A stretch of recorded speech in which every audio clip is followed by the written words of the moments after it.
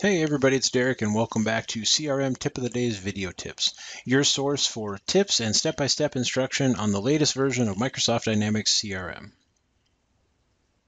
So in today's video, I want to talk a little bit about security. So we've talked about, how do you set them up? What are some of the baseline situations that are involved with your portals? How do you go ahead and attach to CRM information using like entity forms and entity lists?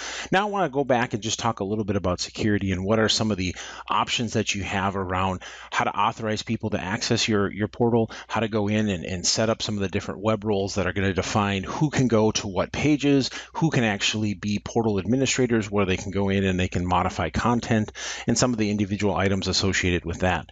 So first and foremost, when you think about portals, the way it kind of ships out of the box is it uses a contact authentication mechanism. So each portal user is going to have a contact record associated with them inside CRM. And now it's your normal contact record. It just will have an additional form associated with it that will have portal information that'll define things like, what their username is. Are they going to go ahead and be enabled for login? Are you setting up account logout? Have we done anything from an email confirmation perspective? Those kind of things.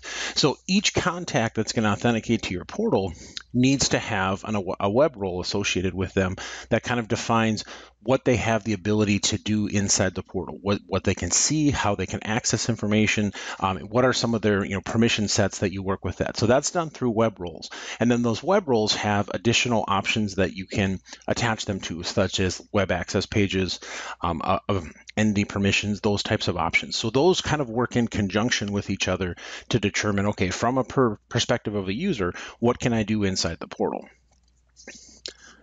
Now, from an authentication standpoint, there's several different ways that you can handle authentication. You can just use local authentication, and that's what's kind of set up out of the box, where it's going to use their contact record. That contact record is going to store some individual information about them. It'll have their password information there. They'll go ahead and they'll log in, authenticate to the portal, and then they can access information from there. If you're looking for more of kind of a federated type option, there are options around there where you can configure your portal for external authentication. So if you wanted to use like a Google account or a Facebook account, that can be configured within the application. You can define what your external providers are. You can set up the authentication mechanism between the two. There can be kind of a registration process, so you can have them actually sign up and then you can kind of approve them. You can send out invitations. There's a lot of ways that from an application perspective, you can define how they actually will get their information out to them and how they want to be able to access the portal. Once you've defined how they're going to authenticate, now it's really a matter of authorizing them to be able to access specific areas of the portals.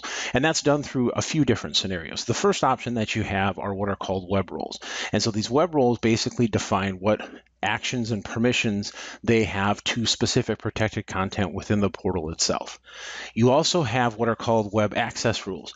And so these web access rules allow you to basically go in and control such things as publishing actions and information that web roles can actually do across the information, as well as controlling what specific pages are going to be visible to people who have a specific web role. So if you define one just for authenticated users and you want just them to go in and access specific areas, you can do that using access rules. Access permissions are more of the front-end editing. So one of the things that you saw when we first went in there was you had the capabilities to go in and make changes to the content and add pages and work with stuff.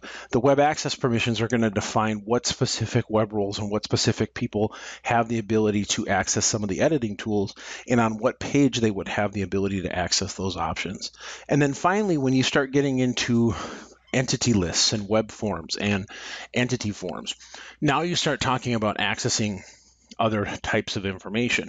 And so you're also going to need to control what they can do within those situations. So for example, if I'm a contact and I want to look at cases, do I want to look at just the cases that I've submitted on the portal? Do I want to look at just the cases that are associated with my contact record? Or do I want to look at all the cases that are associated with the account that my contact record is attached to? So using entity permissions, this is where you can kind of define, almost like security roles and access levels, you can define kind of across the board how you want them to be able to see the information associated with that. And you can get very complex with these entity permissions. There's different subsets and different tiers that are going to define specific types of permissions that they can do based upon who the user is and what specific records they own. So first, let's look at this from a login perspective. So if you're a user that's logging into the portal, this is the screen that you're going to get presented. So it gives you the capabilities to first sign in with the local account. So this is if you've used kind of that contact-based security where you're storing all the information in the contact record.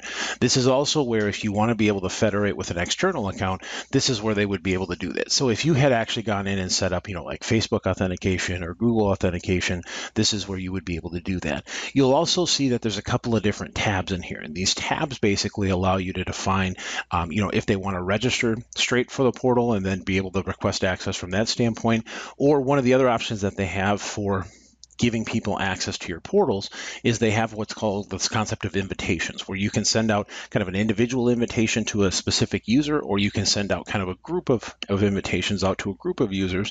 And what's nice about the group of invitation options, as well as the singular option, is you can actually, when you define that invitation and you say, okay, we're going to send it out, you can define inside that invitation what specific web roles the members of that group should actually have. So once they redeem the invitation, they access the portal, those are going to be the web roles are going to assign what they can do inside the portal itself.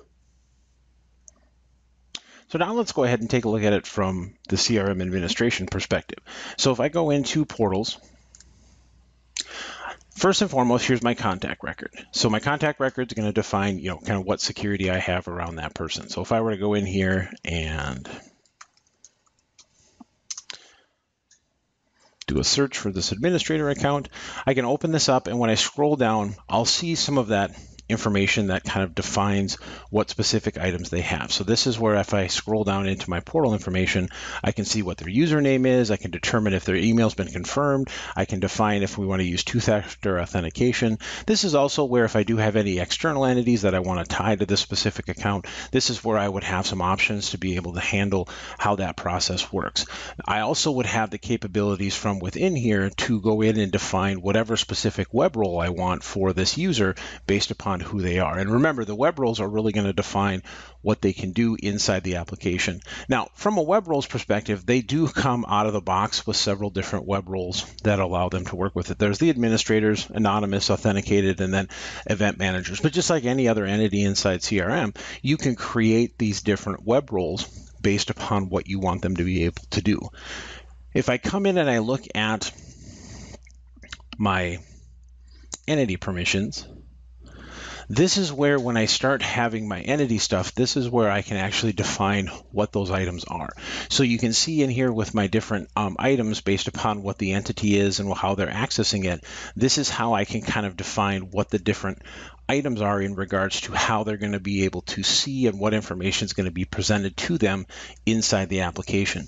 So there's a couple of different options in here, and they boil down just to kind of different scenarios. So for example, global, if it's a global scenario, I'm going to be able to see all of the items in there based upon the entity that I have permission to.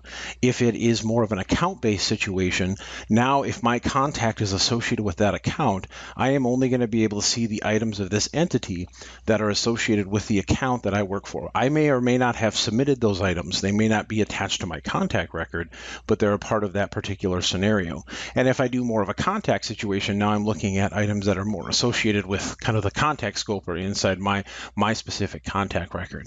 So these are just some of the utilities and items that you can use to kind of start working with it. So what I would just recommend is if you have a little bit of time coming in here and just playing with some of the different web page access rules and some of the different items so you can kind of define what specific things they can do. For example, with the web page access rules, you can see that this is where we're defining the ability to make changes from an administrator perspective. So this is how you can define, what editing capabilities people have. So the combination of all of these different elements are really what's going to help you lock down and really give the users of your portal a very customized experience. So that's going to do it for today. That's kind of our look into how portal authentication and portal security works at a basic level inside the new portal capabilities for Dynamics CRM. Hope you found it informative and useful. And again, for all of us here at CRM Tip of the Day, this has been Derek saying thanks again for watching, everybody. Take care and have a good one.